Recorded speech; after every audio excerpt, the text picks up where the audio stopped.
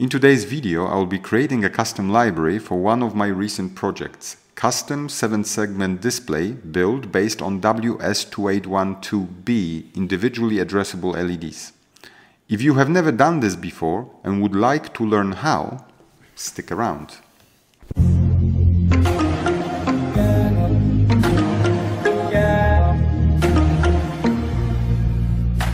What is Arduino library? Arduino library is a collection of code that makes it easier to perform specific tasks when working with Arduino microcontrollers. Libraries contain commonly used functions that allow developers to quickly integrate functionality into their projects, without needing to write all the code from scratch. Before I start creating a library, I need to show you how my custom 7-segment display works. You can check out my video I made on this topic, but here also I will recap the code I wrote for this project and use it as a starting point when building the library. So to display digits on this custom 7-segment display, I wrote a sketch using FastLED library. First I had to declare several variables like pin to which the display was connected, the number of LEDs we would be controlling, the default brightness, the LED type, and the color order within those LEDs. Next, we need an array of sRGB objects where each entry corresponds to one of the LEDs. Finally, we also need a mapping table in which each row provides the LED states for each digit. With all this in place, we can initialize the display in the setup function and set the default brightness. In the loop function, we have a nested for loop. The outer loop iterates through digits 0 to 9, and the inner loop iterates through segments 0 to 13, setting them according to the mapping table. When a segment needs to be lit, we set the corresponding entry in the LEDs array to red. If a segment should be off, we turn the LED off by setting it to black. Once all the segments for a digit are set, we run the fastled.show command to display the current digit. After waiting for 2 seconds, the next digit is processed. To test how this code works, let's connect the custom display to the Arduino, starting by connecting the ground and 5-volt pins, and connect the display signal pin to digital pin 5. Now power up Arduino and upload the sketch to it.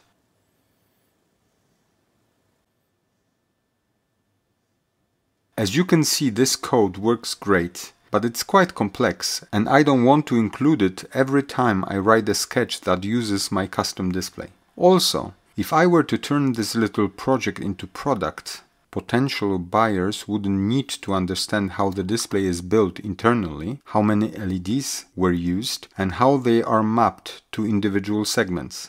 Buyers would most likely be interested in having a single function to display the digit they want.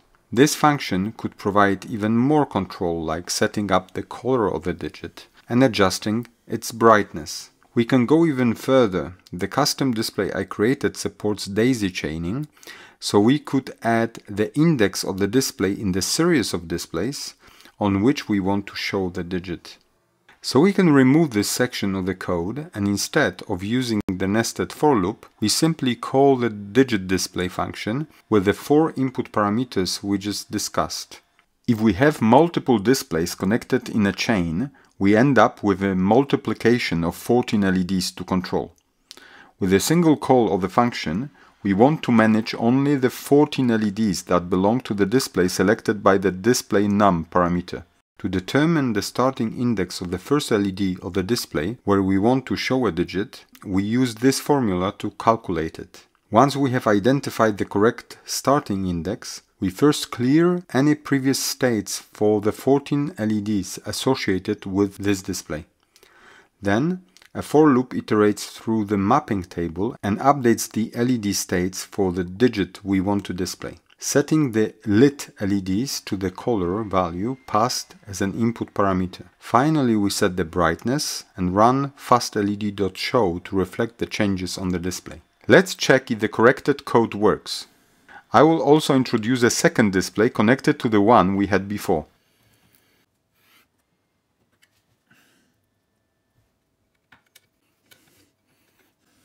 I have already uploaded the corrected sketch, so all we need to do is power the Arduino. As you can see, the result is identical to what we had previously. Now let's make a few changes to the code. To control the second display, we need to adjust the number of LEDs.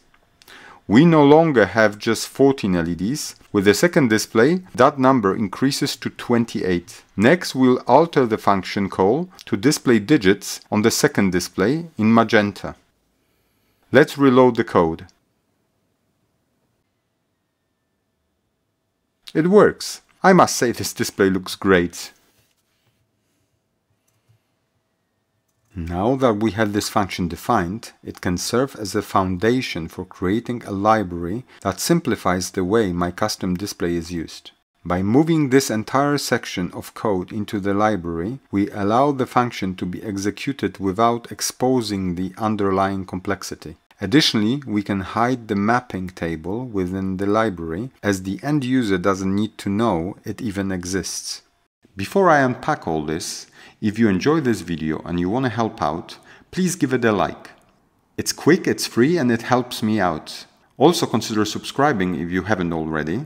If you want to help further, please check my PayPal, Patreon or channel membership. And now back to the video. What does an Arduino library consist of? The header file declares the functions, variables, constants and classes that are available in the library. It acts as a bridge between your Arduino sketch and the actual implementation of the library. Source file contains an actual code implementation of the functions, methods and classes declared in the header file. This is where the logic of the library resides. Examples. Libraries often come with the example sketches that demonstrate how to use the library's functions and features. These examples can be very helpful for getting started with the library. Keywords. This file provides syntax highlighting for the library in the Arduino IDE, making it easier to read and write code. And finally, library properties file. This file contains metadata about the library, such as its name, version, author, and other details. It helps the Arduino IDE manage and display information about the library. Let's start by building the header file. First, we check if the macro has already been defined. If it hasn't, we define it now. This inclusion guard prevents the header file from being included multiple times in the same project, which could cause errors due to redefinition of classes, functions and other elements. We declare FastLED library to work with individually addressable LEDs. Next, we define a new class called Custom7SegD. In C++, a class serves as a blueprint for creating objects, which can contain both data, like variables, and functions, like methods. In the public section, we define the members of the class that are accessible from outside the class. These are functions and variables that can be used within any Arduino sketch. Public members are essentially the interface of the class, providing the functionality that the user interacts with. Here, you have a constructor, which is a special function automatically called when an object of the class is created. This constructor has three input parameters: the number of 7 segments display we will use, a pointer to the array of LEDs, and a brightness parameter which sets the default brightness for the LEDs. Next, we have a method to display a digit. This method takes 4 input parameters: the index of the display on which the digit will appear, the actual digit to display, its color, and its brightness. We could add more methods here, but for now we will keep it simple with just this one. In the private section, we define members that are only accessible within the class itself. These private members are not accessible from outside the class. Here we have 3 variables that are similar to the input parameters of the constructor. How these variables relate to the constructor parameters will become clear when we look at the source file and the constructor definition. So now let's create the source file. First, we include the header file we just created. Next, we define the LED mappings that we had in our original sketch. This time, the mapping will be accessible only from within the library class and won't be directly visible in your Arduino sketch. Then we define the constructor for our class. Here you will see how the private member variables are initialized using the input parameters passed to the constructor. There is no need for additional code in the constructor body, but you can add some if necessary. Finally, we have a method to display the digit. It's essentially the same as the function we created in the original sketch, so there is no need for further explanation here. The library properties file should look like this. I have not filled in all the data yet, but if in the future I would like to make this library public on GitHub, then I will fill in all the blanks. Now that we have all the components of the library in place, we can organize them in a directory structure. Then we can compress it and use it to install the library in the Arduino IDE. First, we need to create the root directory with the name of our library. Inside this directory, we place our header file. Note that the file has the same name as the root directory with a .h extension.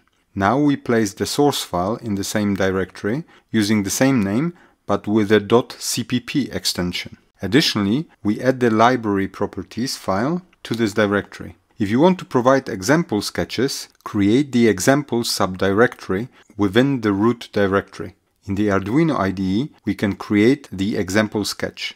This sketch won't work yet, since our library code isn't installed, but we can save it. This will create a subdirectory with a sketch name in the Arduino main directory containing a sketch code file with the .ini extension. All you need to do now is copy that entire sketch subfolder directory into the examples directory. Now that we've placed all the components into the root directory, we can compress that directory into zip file. And our library is ready for distribution. I cannot even start creating the library for this project without the support from PCBWay, the sponsor of this video. They turned my idea and design into this slick custom PCB, which I then used to craft this custom 7-segment display.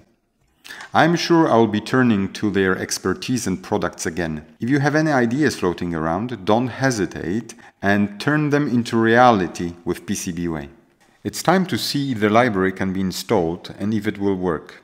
For testing purposes, I have two displays connected in a chain once again. This time, both have 3D printed segments mounted. The connections are simple: ground to ground, VCC to VCC, and signal to signal. So here I have my library directory. Let's look inside. You will see the header and source files, as well as the properties file. There is also an examples directory. Inside I have placed two sample files. One will count from 0 to 9 on a single display, and the other one will count from 0 to 99 on two displays. Let's zip the entire directory. Now we can open the Arduino IDE and attempt to install the library from the zip file. Go to Sketch, Include Library, Add Zip Library, and then browse for the archive we previously created. You should see the message indicating that the library was added to the library list. Let's check if we can see the two examples that came with the library. And you can see them here. Let's open the first one. The code looks similar to the code we created previously, with few notable differences. You can see the declaration of our custom library at the beginning. However, you do not see LED mapping table, nor do you see the display digit function definition.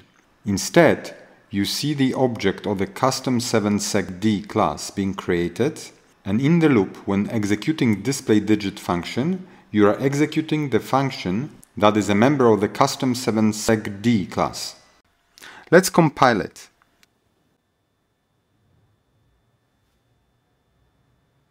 As you can see, we have digits from 0 to 9 in red displayed on the first display. Now let's open the second sample sketch. It looks the same apart from the loop function. Here we have a for loop iterating through numbers 0 to 99, extracting the most and least significant digits and displaying them in different colors on display 1 and 2 in half-second intervals. Let's upload the code one last time. How about this? The code, and more importantly the custom library, work great. Is this the most optimal library definition for this project? Absolutely not. I could move all FastLED related declarations and code into the library as well, but that would be quite complex. I wanted to keep things simple to explain the concept of the custom library using a fairly straightforward example. I could also add more methods like ability to lit selected segment of the selected display in desired color. In my next video I will be using those custom displays of mine to build a digital clock. By then I expect to have a final version of this library, so you will be able to see how much more room there is for improvement. This is a wrap for now. I will see you guys in my next video. Ciao!